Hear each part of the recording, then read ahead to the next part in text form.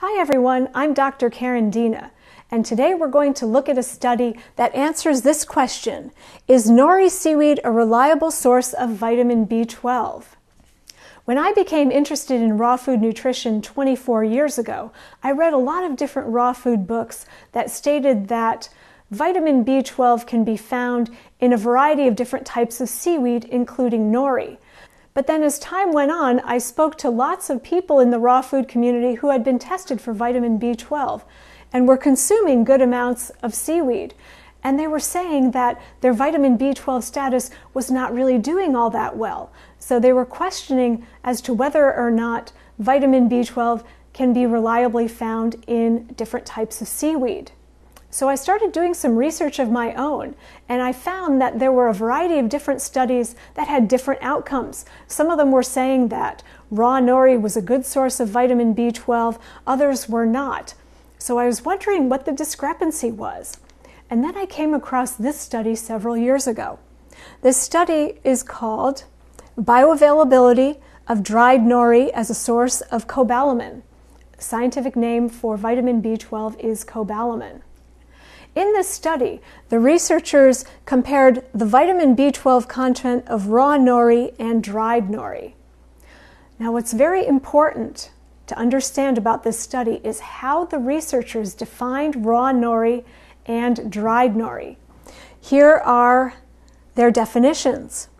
Raw nori, according to the researchers, is freshly harvested, still wet, never been dried.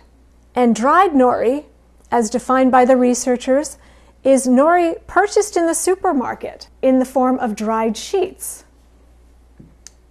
Now, this can create some misunderstanding among raw foodists, and the reason why is because most raw food enthusiasts think of raw nori as looking like this.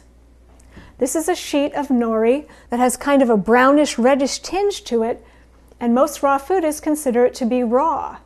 However, according to these researchers, raw nori is never been dried, freshly harvested. Let's take a look at some of these study highlights here. The researchers tested the difference in vitamin B12 found in fresh nori versus dried nori, and they did this in a couple of different ways. The first thing that they did was they tested the amounts of vitamin B12 in the fresh nori versus the dried nori, and they found that the amounts were similar. Next, the researchers looked at the type of vitamin B12 found in the fresh nori versus the dried nori. And the way that they did this was they recruited some female volunteers. And to some of the volunteers, they gave the fresh raw nori, and to the other ones, they gave the dried nori. And after a period of time, they measured the urinary methylmalonic acid levels of both groups. And they found that among the volunteers who were consuming the raw nori, that their urinary methylmalonic acid levels did not change. However, among the volunteers consuming the dried nori, their urinary methylmalonic acid levels increased. Now, methylmalonic acid is a measure of human bioactive B12 status. And for people who are in positive human bioactive B12 status, their urinary methylmalonic acid levels are appropriately low. By contrast, people who are insufficient or deficient in human bioactive B12 tend to have elevated levels of urinary methylmalonic acid. So in the case of these volunteers, over a period of time, as they were consuming the dried nori, their urinary methylmalonic acid levels started to elevate. And that could be an indicator that their human bioactive B12 status was starting to diminish. Finally, the researchers suspected that the dried nori might have more vitamin B12 analogs than human bioactive vitamin B12. Now, a vitamin B12 analog is a molecule that looks like human bioactive B12 but does not act like it.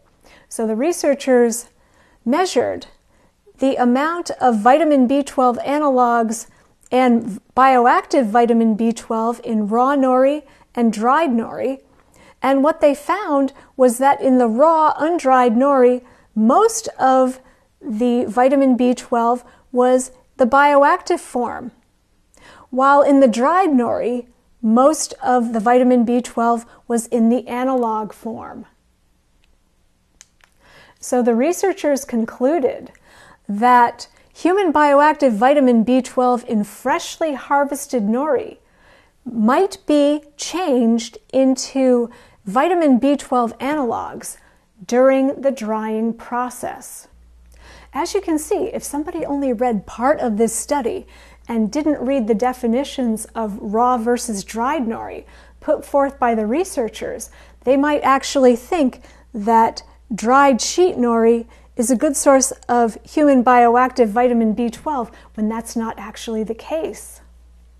Thanks for watching, and for those of you interested in learning more about our educational opportunities or our lab work and nutrition consulting services, please visit our website at rawfoodeducation.com.